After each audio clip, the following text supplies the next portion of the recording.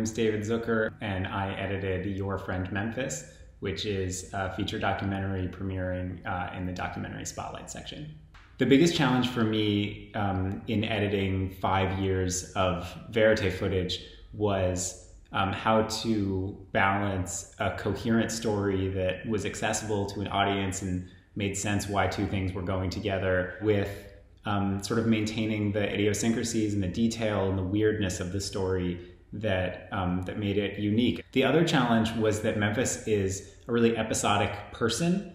He's really into one thing and then he's really into another. And so it was a challenge how to build a film that made sense beginning to end when the focus was always slightly shifting.